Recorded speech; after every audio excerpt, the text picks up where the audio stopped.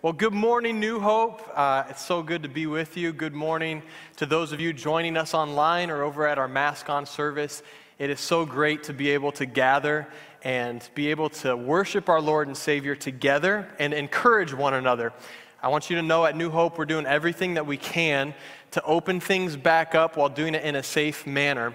And one of the things that you heard in announcements, and you'll be hearing us pushing in the next several weeks and months, really as we launch forward, is to attend one service and to serve one service. We really believe that church isn't just about what you receive, but that each and every single one of you have something to bring to the table.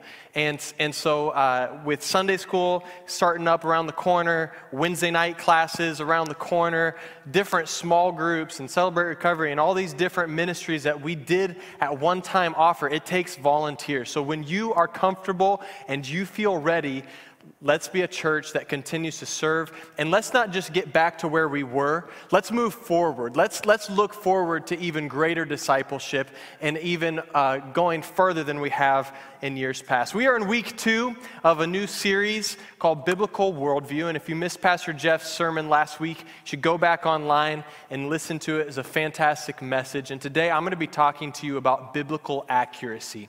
George Barna did a study where he surveyed Americans, and the study revealed that 2/3 of Americans believe that the Bible is the actual or inspired Word of God, but only 1/3 of Americans believe that all of the teachings and principles found in the Bible are actually accurate. Those stats don't seem to compute in my mind, because if you believe that it is the Word of God and it's actual or inspired, then I would believe it to be true. But we know that there is an attack from Satan to get us to question the accuracy of the Bible. It's the same tactic that he used in the very beginning of time with Adam and Eve, where he went to Eve and he said, "Did God really say that?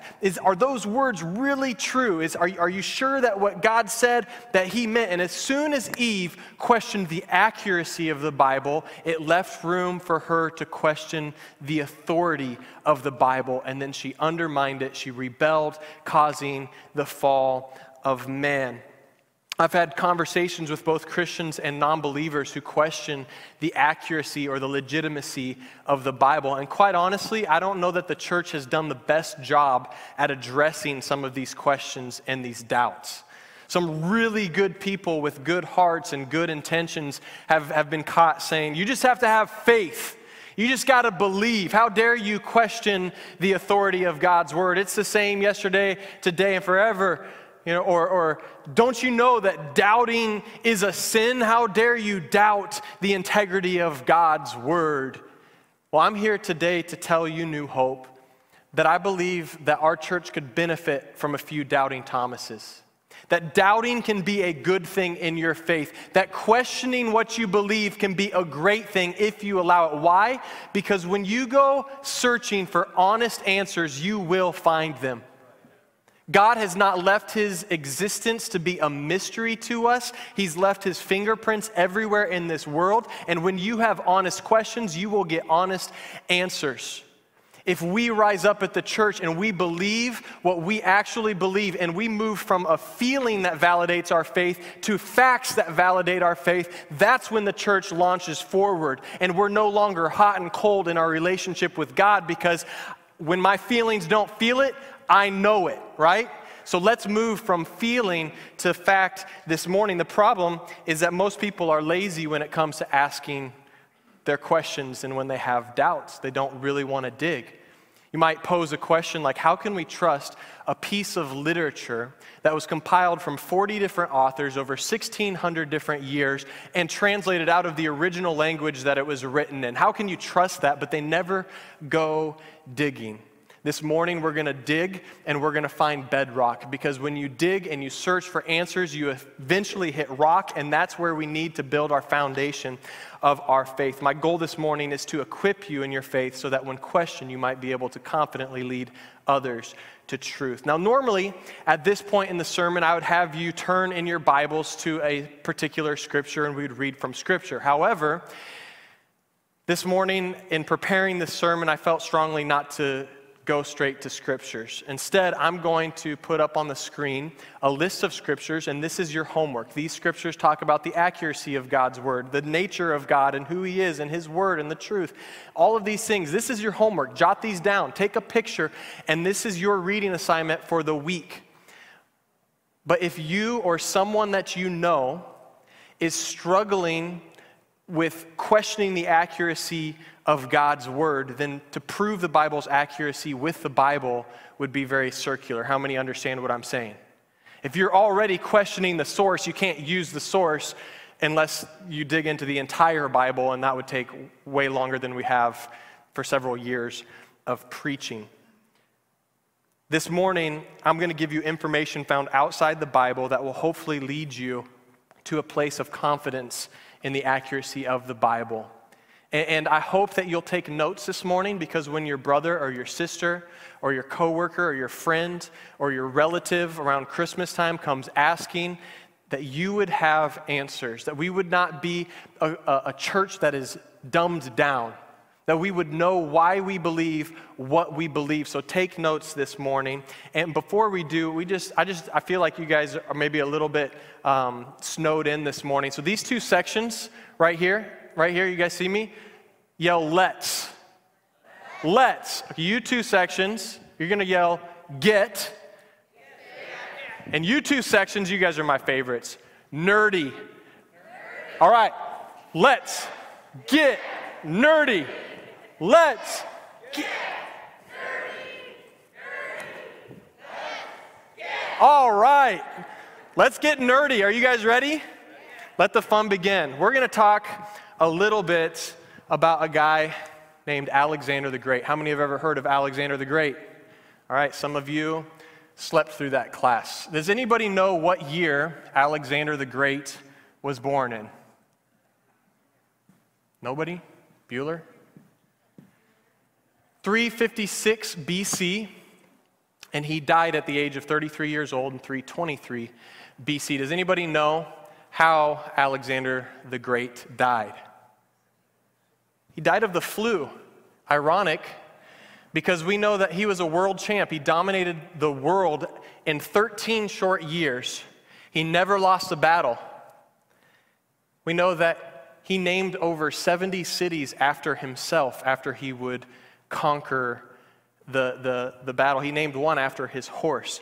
We know that he was a great force and cause of Hellenism. Does anybody know what Hellenism is? Any Hellens in the house? No? Hellenism. Anybody know what Hellenism is? It's the influence and the spread of Greek culture, right? So when Alexander the Great, being a Greek, he would, good job, John, he would come in and he would change the language, and everybody would speak Greek there, and they would worship Greek gods, and that is the spread of Greek. That's why the New Testament was written in the language Greek, because of Hellenism. We know that after he died, his body was stored in a vat of honey to preserve it. Does anybody know who tutored Alexander the Great? Aristotle. Good job. Got one history nerd here. Society believes all of this to be true. And where we get all of this information is from two primary resources. A guy named Plutarch, who was born in 46 AD and died in 119 AD, and a guy named Arrian, who was born in 86 AD and died in 160 AD. What that means is that society is willing to accept this as being 100% accurate and true, despite the fact that from the time of Alexander's life to the time that we have record of it, there's over 400 years. That's a long time. Let's move on to Julius Caesar. What is Julius Caesar known for? No, not Caesar dressing, and no Little Caesars, okay? What year was he born in? Nope. He was born in 100 BC, and he died. Anybody know how he died? That's exactly right. Point for you, Stephanie. Murdered in 44 BC. We know that he was extremely militaristic. I'm going to butcher this spelling maybe. We know that he was a politician, a very strong one at that. He formed an alliance with two other politicians at the time and became kind of this trifecta, and they really became much of a dictator, which is probably why he died. He was an accomplished author. Two of his main works that we still reference a lot today was his autobiography, which is where we get a lot of the information that we have about Julius Caesar through his autobiography, which to me, I hope I'm not stepping on any toes, but it just seems a little vain that you would write a story about yourself. I went to a funeral one time, and none of you guys know this person, so I'm free to share this, where he wrote his own obituary, and it was like 7 pages long. It was very uncomfortable to see how much he thought of himself in that time. And so Julius Caesar, wrote an autobiography, but another major work that he had was the Gallic Wars. How many's ever heard of the Gallic Wars? That's when Rome, or the Greeks, took over a lot of modern-day Switzerland, Belgium, France, northern Italy, kind of that area. And those wars took place from 58 BC to 51 BC, and he wrote a personal account as he led those attacks, those military advances in there. And he wrote it around 50 BC. We don't know exactly when it was originally. And the earliest copy that we have of that comes 950 years after the original date of penmanship. Yet, society is willing to accept all of this, what we know about Julius Caesar, what we know about the Gallic Wars, as being truthful. Let's talk about the Bible and the New Testament for just a little bit. You guys with me? All right. The book of John. Most scholars believe that it was written between 80 and 95 AD, which would mean that the book of John was written during a time called living memory. Now, living memory is something that oral historians refer to as a time of period where you're writing while there's still witnesses being alive. Okay, we live in a living memory time period right now of World War II. There are people that were around during World War II, maybe they served in World War II, and so if we wrote something, there would be witnesses that could dispute what we are saying or validate what we are saying. We know that Jesus was born in 4 BC, and he died in 30 AD. Now, that might be a little bit confusing because you're thinking, oh, BC stands for before Christ. Why is he before it? It's a little bit complicated. I don't have time to get into it today, but we know that through Herod's death and Jesus' ministry that it's 4 BC. Someone screwed up the calendar. Just blame Kevin. Come on, Kevin. So what this means is that from the time of Jesus' death to the time of the penmanship of the book of Mark, there's approximately 50 years, and it was written within living memory. The earliest fragment, which I'm just going to put EF right here, just so I don't have to write all that out, that we have of the book of John is dated at 125 AD. Some historians even would reference that fragment to as early as 90 AD, putting it inside the first century. So what that means is from our earliest fragment at a conservative estimation of time to the time of Jesus' death, less than 100 years that we have in between those time periods. So what that tells me is that society is willing to accept all of this as truth despite being written 400 years after its account. Society is willing to accept all of this as being accurate and true despite it being almost 1,000 years from the earliest copy that we have of this. But we're going to question the authority and the accuracy of God's word, even though we might have a fragment even within 60 years if it is early at that 90-year mark. I think what that tells me is that the world doesn't really have an issue with accuracy. I believe that the world has an issue with authority, and therefore will use accuracy to remove themselves from falling under the authority of God. I forgot to mention one thing. We have over 24,000 manuscripts of the New Testament, while there's only 251 copies of the Gallic War. And Matthew and Mark were written prior to John, which would mean that the distance between Jesus' death and the penmanship of Matthew and Mark would be even fewer than 50 years. And I don't have time to go into this today, but if you were here several years ago, Dr. Wave Nunley did a presentation that what can we know about Jesus from outside the Bible, looking at 1st and 2nd century texts, and we see that every major assertion of the New Testament about Jesus' biography is supported by those texts. If you want that information, I'd be happy to share that with you. I'd be happy to email that with you. It's something that he's given me permission to do. How many of you guys need a break, right? All right, we're going to take one anyway. This is a picture of my family that we took on Tuesday. You guys see Essie down in the corner? Their tongue out, acting like her mommy. Can we just admire just how beautiful I am? That's great. All right, that's enough of a break. We're going to jump back in here. Let's dial it back to 1946, okay? We've been kind of flirting with all this old stuff, right? Let's bring it into this more living memory, right? 1946, something very important in history happened where the Dead Sea Scrolls were found. How many are familiar with a place called Qumran?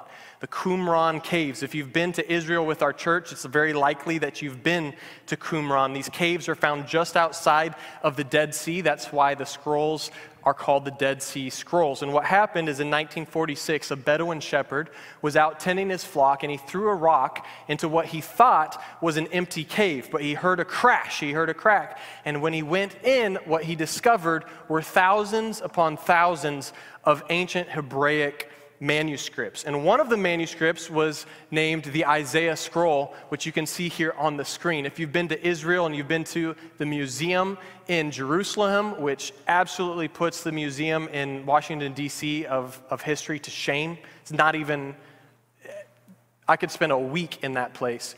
You have seen these scrolls. That scroll is approximately 24 feet long, and it's the oldest complete manuscript of the book of Isaiah. Now, before the find of this scroll and this picture, the oldest complete manuscript we had of Isaiah was found in the Masoretic text in the 10th century A.D. Now, when scholars, this is where it gets really neat, guys. When scholars compared the Masoretic text of Isaiah to the Isaiah scrolls found in the Qumran caves, the correspondence was astounding. The text from Qumran proved to be word for word identical in over 95% of our standard Hebrew Bible, the Masoretic text. The 5% of variation consisted primarily of obvious slips of pen and spelling alterations. Further, there were no major doctrinal differences between the accepted and Qumran text. This forcibly demonstrated the accuracy with which scribes copied sacred texts, and it bolstered our confidence in the Bible's textual integrity. The Dead Sea Scrolls have increased our confidence that faithful scribal transcription substantially has preserved the original content of Isaiah. Now, previously, the Masoretic text, the oldest text that we had of the book of Isaiah, was dated at the 10th century A.D. They date the Isaiah scroll, which you saw a picture of, at 100 BC. Just 500 years after the prophet Isaiah wrote it in around 600 BC.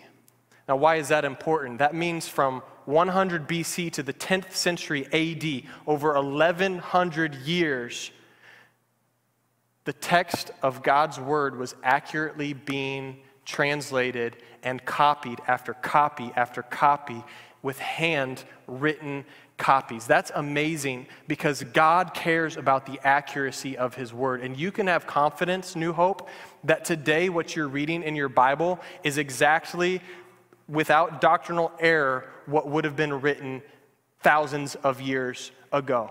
We can have confidence in the accuracy of the Bible. The reality of Jesus and the accuracy of the Bible is without question when you take a look at the evidence. And I end with where I started. I personally believe that the people who question the accuracy of the Bible, or even in Jesus' existence, either one, haven't truly dug for answers, and they've just asked those questions as an excuse, or two, they're using those questions as an excuse to fall under to remove themselves from falling under the authority of God's word.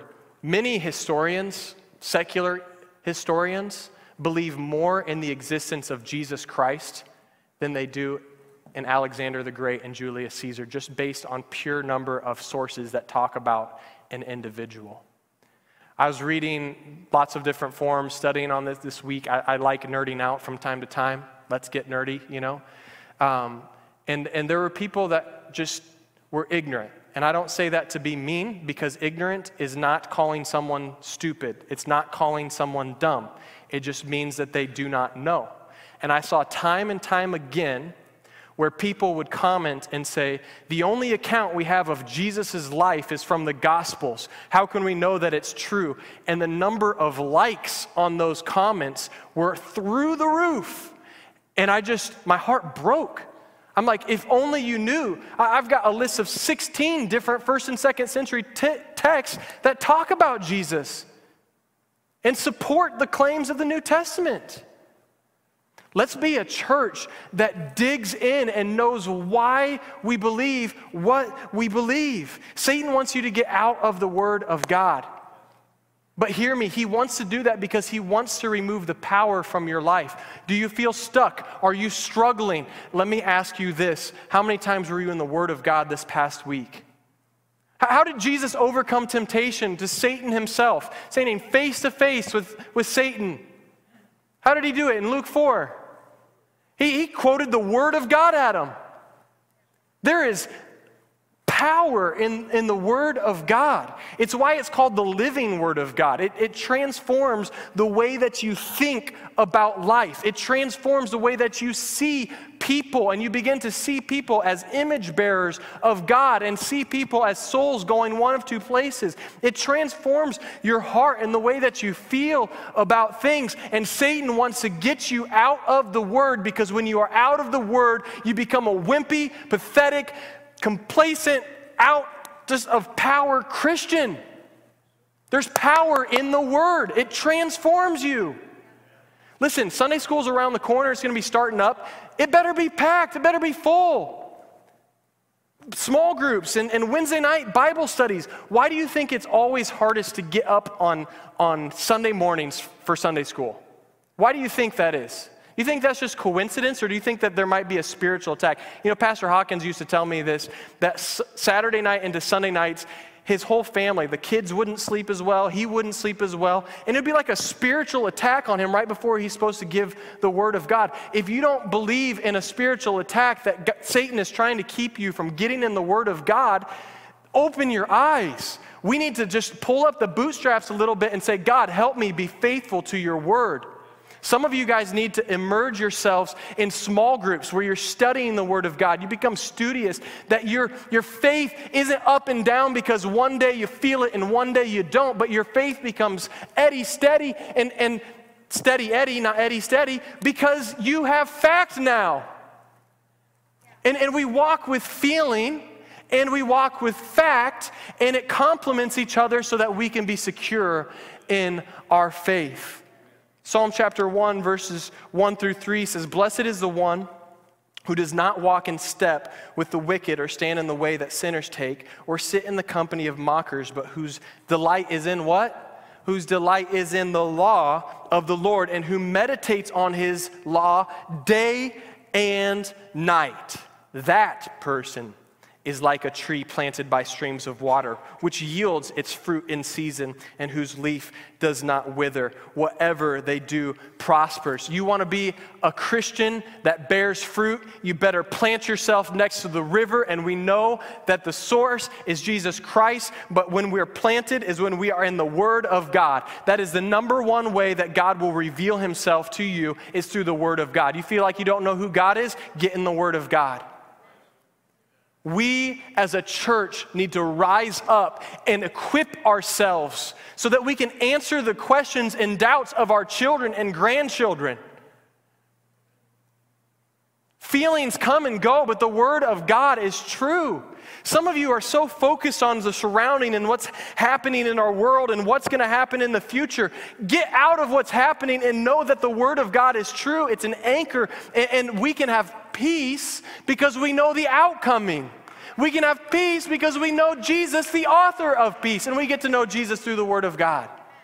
I'm well aware that today may have not been your favorite style of sermon, right? Like it's a lecture. This is a teaching. This is not really a preaching. But I believe wholeheartedly that this is one of the most important things that you can study. And it might be one of the most important sermons that we've shared yet of 2020, because this equips you to know why you believe what you believe. I shared all this for three reasons. One, that your faith would go from feeling to fact, that you would gain confidence in the accuracy of God's word. And two, that you would be equipped in engaging in conversation with your coworker. Some of you guys are coming up to holiday season where you see relatives that have persecuted you or questioned or laughed at you or scoffed at you for your personal beliefs in Jesus Christ, and they've asked you difficult questions, and you've shied away from them, and you've become a silent Christian to those that are closest and nearest and dearest to you. I hope that this sermon is just one tool. Not that you would go and beat that person over the head with the hammer that I just gave you, because how many know this? It's more important to be kind than it is to be right. And it takes a balance of both. It is not your responsibility to change anyone's mind. It is not your responsibility to save anyone. Only God can save us. But it is your responsibility to love that individual. And love is not complete without the truth. They go hand in hand. So I hope that as you go and you engage in conversations, you'd remember your responsibility, but you'd also do it in a spirit of kindness. And third, I share this, that you would recognize the importance of filling your mind with the inerrant, perfect Word of God that brings true change. You want to be a better husband? Get in the Word of God. You want to be a better spouse? Get in the Word of God. You want to be a better parent? Get in the Word of God. You want to be a better worker, an employee, a co-worker, a friend? You get in the Word of God, and you allow the living power of God through His Word to transform your mind and your eyes and your heart. Would you stand and would you bow your heads and close your eyes this morning? In just a moment, we're going to be led by a song by Pastor Brett that I asked him to sing. But before we sing, I just want to take a moment to quiet our hearts and allow God's just still small voice to speak to us. What is it that God is speaking to you? If you're watching online, I just encourage you, don't tune out. Close your eyes and allow God to speak to you.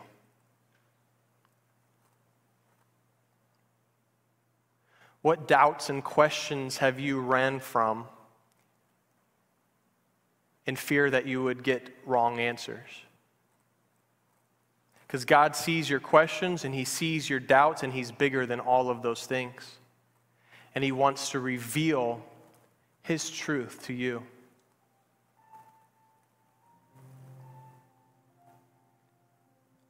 Is there an area of the Bible that you are questioning the accuracy of? And if so, is the root of that questioning because you have more of an issue with the Bible's authority than the accuracy?